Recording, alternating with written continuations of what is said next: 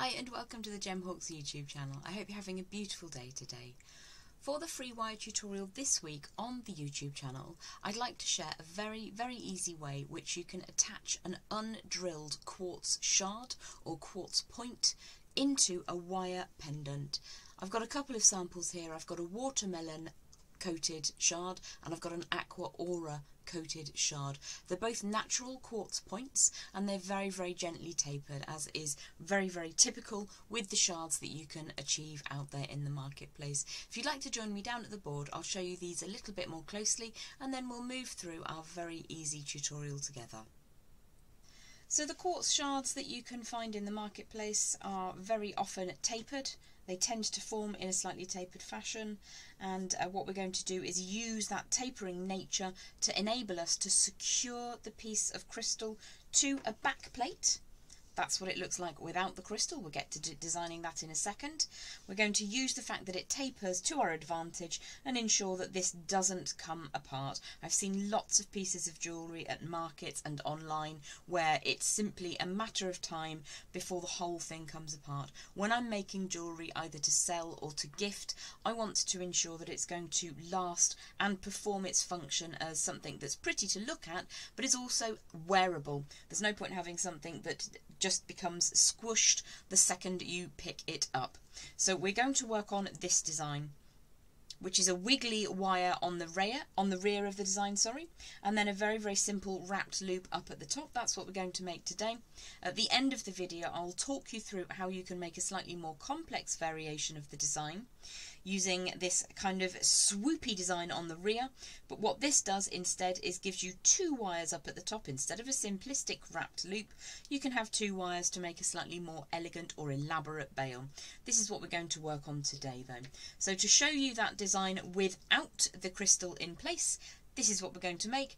Absolutely suitable for total beginners to wire work, and really very satisfying knowing that you can attach one of your undrilled crystal shards into position and to know that it will stay there nice and safely.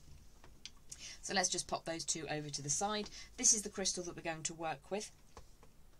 What you'll find is that they're very frequently hexagonal sided, but you'll have one side which is a little broader, and that's the one that we're going to put into position against that wiggly back plate. You have to excuse my breathing today. I'm having a bit of an asthma flare-up, so if I'm a little bit breathless, many apologies. So for the first part of the design, we are going to use some 1mm or 18 gauge wire, and I have just around 10 inches. Now this is probably a little bit more than we need, but I do like to start with more than I need, just in case I change my mind about what I'm going to do part of the way through. So as ever, I'm going to begin by warming that wire through, and again this is approximately 10 inches of that 1mm or 18 gauge, giving that a really lovely warm through to get fluidity into the metal before we commence wrangling it. So I'm going to create a double loop. If your shard down at the base, a double wrapped coil rather, if your shard is very narrow, you'll probably want to make that quite diminutive. So our shard that we're going to work with is a little bit narrow, so we're going to accommodate that into the design. The piece that I've got here could be used for a slightly wider shard, unless you wanted to have some of that poking out either side underneath your design, which I think is actually quite acceptable, but the choice is absolutely yours. So I'm going to start on this piece we're making together, quite close to the end of my round nose pliers, and just start by forming a coil shape, and I'm just going to wrap that around twice quite tightly, and we're just going to make sure that that's nice and firmly put together. I've sized it down just slightly from the demonstration piece because the lowest section of my point is quite narrow, and I'd like to hide this coil behind that section. So I'm not going to worry about marking the wire because ideally I'm going to hammer this in a little while anyway, so if there are tool marks, don't fret. We're going to return now to our round nose pliers and just grab a hold of that and start forming a gentle swoop coming up and away from that double coiled start section. So for the next part, what I'm going to do is put those round nose pliers back in and then twist the wire around in the opposite direction. So you get a series of S bends. Now you can tighten these up a little bit if you want to. and you can use those round nose pliers, just removing them. It builds up very, very quickly, and it's a super easy technique. So just keep removing the pliers from the design. You can play around with how small or how large those swoopy loops are. And what we're looking to do is to fill approximately 90% of the shard's length with these loops. Now if you go crazy and you get them slightly longer than you anticipated, you can just slightly concertina that down so that it becomes a little bit smaller, and I'll show you how to do that in a second. But let's just continue making those S-bends like so, until we get around about 90% of the way along the design.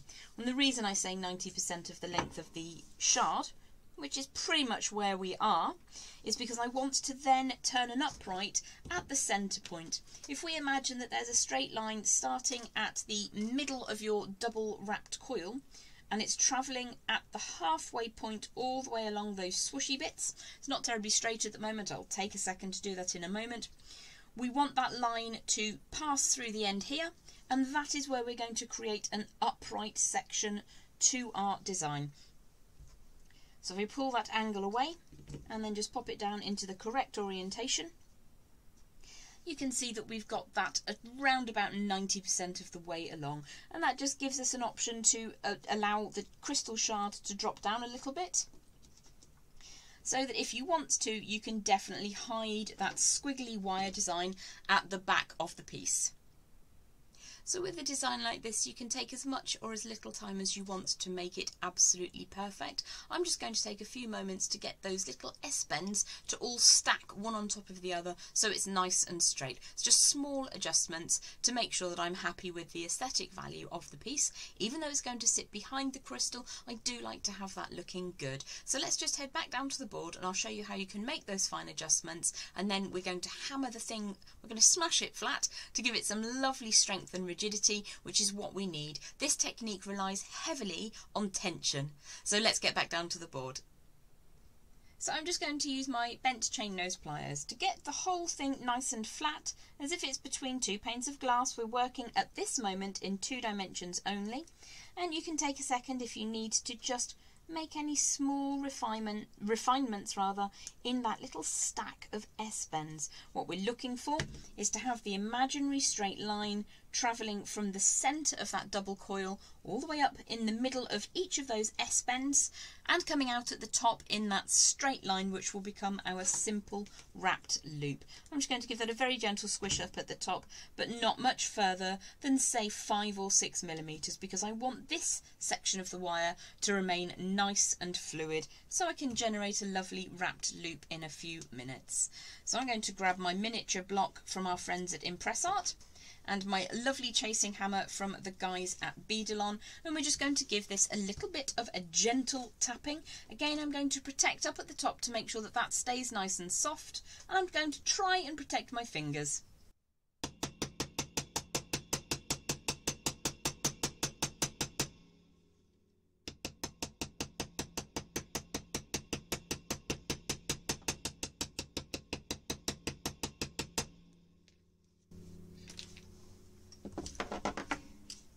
It doesn't take long to achieve the level of rigidity that I'm after. I just want this to not be too wiggly. And of course, you can probably see that I have put a little bit of a tool mark on the edge here, and that my S-bends aren't entirely perfect.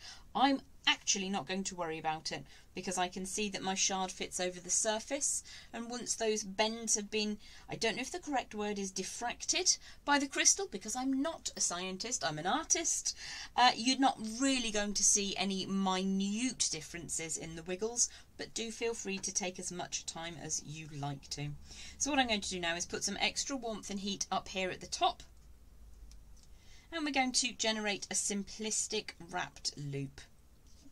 So if you prefer to, what you can do is generate a very tiny loop up at the top and then add this into a bail of your choosing, which then has some movement. So you can definitely go for something a bit more complicated if you want to. I'm just teaching a very, very simple wrapped loop today. So I'm allowing around about 1 centimetre, just under ½ an inch, from the top of my last S-bend before I put a nice forwards bend into the design. I'm then going to grab my bail makers to put a nice large shape in the top there. So I'm going to use number 4. There's Joey getting in on the act. Joey says hello. And then we're going to just wrap around the neck of the design. So this is the first time we're deviating from that 2-dimensional aspect. We're going at 90 degrees to create a bail. And we're going to wrap that around. Now I've made that a little bit loose up at the top. If that happens to you, you can pinch everything together and just tighten that up slightly. And then you should be able to wrap the tail of the wire around to give yourself a reasonably neat wrapped loop. But what we're looking for is strength and longevity in our designs. So I'm going to bring this as far down as the top of my uppermost little S bend. So because we're working with 18 gauge 1mm wire, that's starting to get a little bit challenging. If you find that challenging, you can employ the use of a second pair of flat facing pliers just to help you get those coils nice and tidy. What I'm looking to do is finish as close to the S-bend as possible, trim away the excess, still a very usable amount of wire just there, so that will go into the scrap pot for later use. And then as ever, we're looking to make sure that there aren't any sticky outy bits. We want that to be super neat and tidy so it doesn't catch on anything. Hair, skin, scarves, clothes, that kind of thing. So ideally you will have got yourself a nice wrapped loop up at the top. I'm just going to support that and compress the spring like so, just tightening up those coils. If you wanted to, you can very, very gently hammer this section as well, or you can apply pressure with opposing flat faces on your pliers. It's entirely up to you, but that is the crux of the design. So for the last piece of the puzzle, it's not much of a puzzle, it's a nice easy technique. We're just going to apply a little bit of tension with our finer gauge wire to corset wrap that beautiful shard onto the back plate. Let's head down to the board and finish this design off together. With my Aqua Aura demonstration piece, I was lucky enough to have a little bit of a divot at the front of the crystal just here, which meant that I could use a slightly lighter wire. So this piece is made with 0.4 or 26 gauge wire. Because you've got this little bit of a belly, I suppose, on the gemstone, I was able to just go for a slightly lighter wire and know that there's absolutely no way that's coming out. However, I would urge you to use a slightly heavier wire. So I'm going to be working with 0.5mm gauge or 24 gauge wire, and I have here approximately 12 inches. Now to start off with, what we're going to do is wrap 5 times around the section of back plate that's closest to that double coil. So you'll probably need to leave around about an inch of wire, and we're just going to start coiling that around to ensure that we get a really good grip on that wire. Now because we hammered it, we've changed the shape of the wire from round to slightly more oval, slightly more rectangular, depending on how hard you hit it, which means that when you get the wire wrapped around, let's just take this to a place where it will be against the crystal, trim that last little bit away. Once we've got that into position, what we're going to do is very, very carefully and cautiously, gently squish that wire so that it sits on that slightly more oval profile of wire. I'm just going to take that around one more time and have that coming around on what will be the right hand side of the crystal pendant when it's finished. Now the reason I'm saying be careful and cautious is that we don't want to make the wire brittle. We're trying to prevent it from spinning around our backplate wire. We change the profile of this when we hit it, and it means that once you give that a very gentle squish, because we're going to start using tension to wrap this design, what we want to do is to prevent this coil from uncoiling. So giving that a little bit of a squish, just like so, means that the coil is now also slightly more oval, slightly more rectangular in its form, much less likely to spin when you start applying pressure in this direction. So let's pop the crystal onto the form. That looks pretty decent to me. What we're going to do is take the wire now across the front of the design. And what we want to do is to form fit it. So if I just bring that upwards, I know it goes slightly blurry when it's closer to the camera. We want that wire to be form fitted around the front of the crystal. And then we're going to flip the design over onto the back. I might switch grip actually. we want to make sure that our little wiggly S-bends are centralised on the back of the crystal.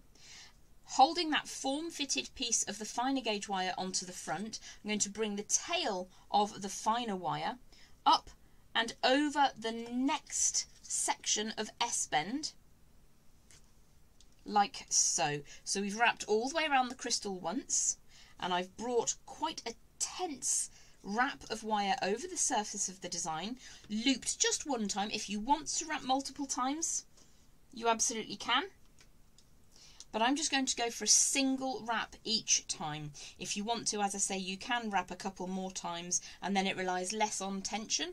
But I'm demonstrating that you can just use tension to set this crystal because of that slight taper.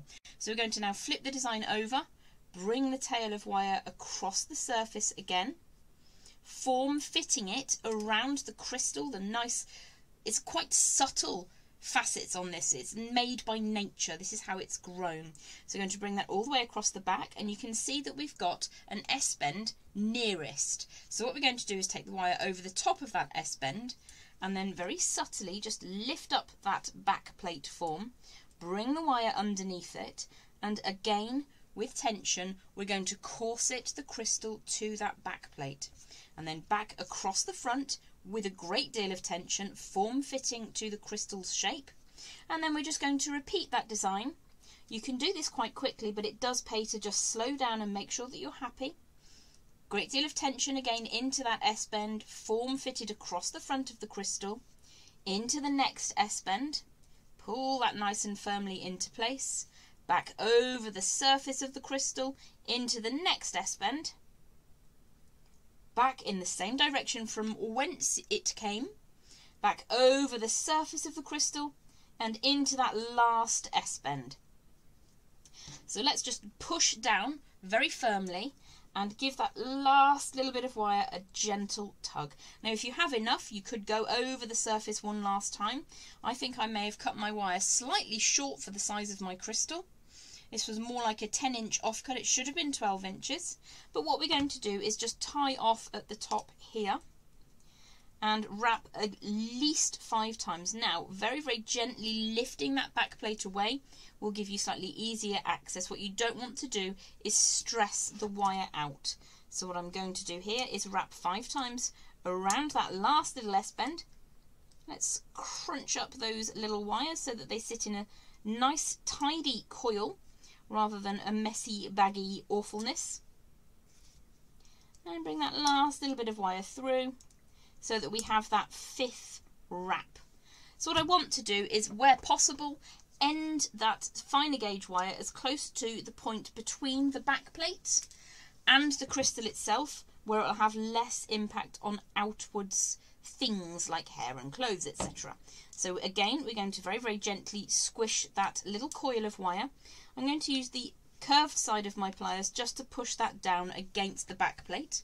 And then what we can do is very, very gently bring this elongated wrapped loop that we made for a bail up and forwards, which will stop the crystal from falling upwards if you take it off and just pop it on the desk. This should pass a shake test, so let's give it a go. There we go. I've shaken the camera. What you can do is take a lot more time than I have today and ensure that you get a close form fit to your crystal. You can obviously get a slightly little bit more of a tension on those back wires. You can wrap multiple times. It just slows down the video, and I know that you want to see a technique, not me blathering on for hours. Let's just put those two side by side. So that's a 0.4 or 26 gauge. That's a 0.5 or 24 gauge wire wrap. Very, very simple technique, just using an S-bending back plate.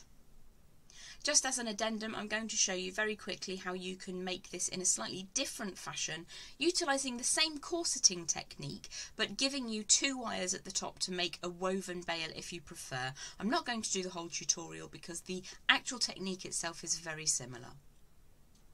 So for the alternative design, I'm going to just show you how to create this form at the back, and then you can weave a slightly more complicated bail up at the top if you prefer. The actual technique of corseting is very, very similar. So you would just need to take the wires around the best points as you see them on that rear. So I have around about 15 inches of 1mm or 18 gauge wire for this section of the tutorial. And I'm going to start around about probably 1/3 of the way along, and I'm just going to make a series of loops. So I'm going to use my round nose pliers to start off by making the first loop, and I don't want a particularly large loop in the wire. What I do want is for that loop to sit flat on the line. Now if that doesn't quite happen for you, you can put your pliers back inside that form and just very, very gently bring them together. Warm that wire through as you go to get yourself a nice, almost like a bubble on that flat line. So let me just switch over so that the short side is on my non-dominant hand, and the long side, you remember we started 1/3 of the way in, the long side is over on my dominant hand. So what I'm going to do now is create a series of loops just by drawing that tail around in exactly the same way,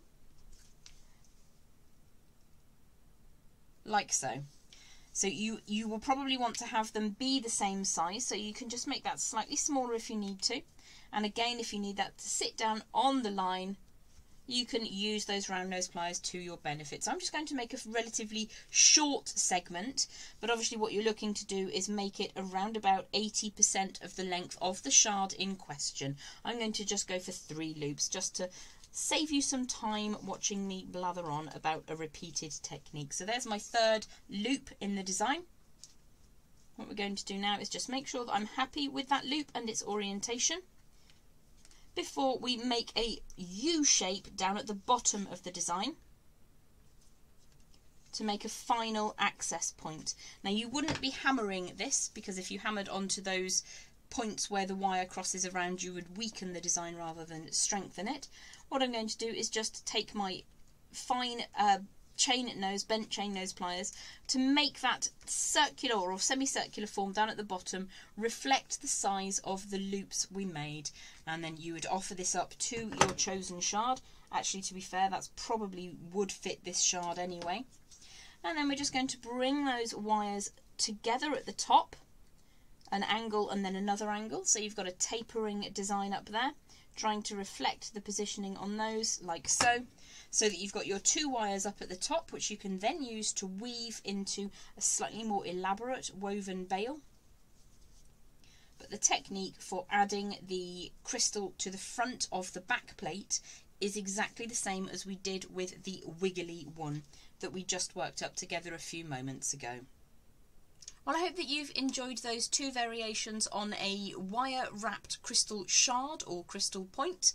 Absolutely suitable for beginners. Just take your time, and I hope that you enjoy the project as much as I do. Have yourself a beautiful day, and I look forward to seeing you again very soon. Hopefully slightly less croaky and breathy next time around. Bye for now.